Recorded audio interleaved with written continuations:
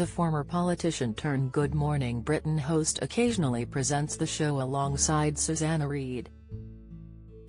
During Tuesday's program, the two were discussing the government's mini-budget U-turn, and Ed questioned if the current situation is comparable to the 1992 Black Wednesday, when the government was forced to withdraw sterling from the European exchange rate mechanism. However, in response to the conversation that followed, some viewers blasted the presenter as unprofessional and useless. There's a piece by John Curtis, the polling expert, in one of the papers this morning, making the comparison that when you have these stories, in the Daily Mail page 4, cost of home loans near 6% in fallout for the mini-budget, Ed explained.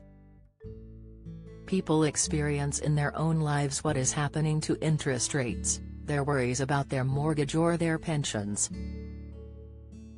John Curtis was saying that the parallel here is the days after Black Wednesday in 1992.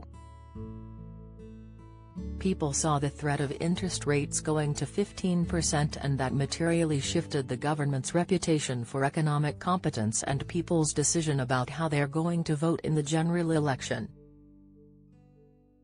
Speaking to journalists Kevin Maguire and Andrew Pierce, he continued, John Major never recovered from Black Wednesday and what they did to the polls. So the question, I think, for the two of you is this: are these things the equivalent of the days after Black Wednesday? Is this a decisive shift, or is it possible for Liz Truss in her speech tomorrow, and in the coming weeks and months, to recover from these headlines in a way John Major was unable to? You have to remember, on Black Wednesday, it happened when we were in the Liberal Democratic Conference and they carried on with their stupid debate on animal cruelty even though the country was imploding, Andrew argued. We came tumbling out of something called the exchange rate mechanism, which we should never have gone into in the first place. Interest rates went up 5 or 6% in one day, shocking. I had a mortgage and I thought, well, if this carries on, I'm going to give my keys back to building society.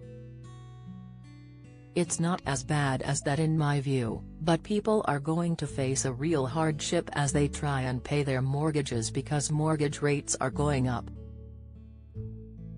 Kevin took a different view, commenting, that budget is still, take away the 45p tax cut, it's still budget for the rich.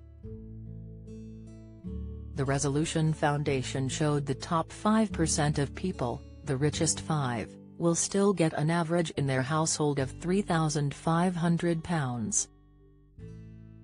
The bottom 20%, the poorest 20%, will get £90. Labour are backing most of it. Andrew cut in, before Kevin continued, 40 times less. He went on to say the current situation is a pivotal moment in politics and that the Conservatives couldn't recover. Some viewers were left frustrated by the conversation, though, as Twitter user @JamesAgar wrote, it's become the Labour show now, anything to try and get Starmer into power. @JamesDawson911 added, Eddie and Susanna constantly bullying the government is so unprofessional. Presenters should not be biased in any way if they want to be professional. Stephen66439754 fumed, you can see why Ed Balls never made it in politics. He is useless as a presenter. Why can't we have professionals? Hey Ed, any comment on how people like me were paying over 15% on our mortgage under Labour? Nah, didn't think so, @4367 Paula asked. However, responding, @Alfonso Bonso penned, were we? Can you evidence this? I have a mortgage from 2002, can't recall this at all. @JohnDoe29248490 shared, I tuned on to Sky News accidentally today, but what a relief not to hear GMB's presenters and guests. Good Morning Britain airs weekdays from 6 a.m. on ITV.